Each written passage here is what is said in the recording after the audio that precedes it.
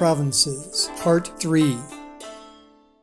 This is the third in a three-part series of videos.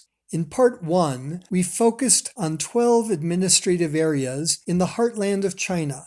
Most were north-south or east-west pairs, based on the words for river, mountain, lake, or another geographic feature.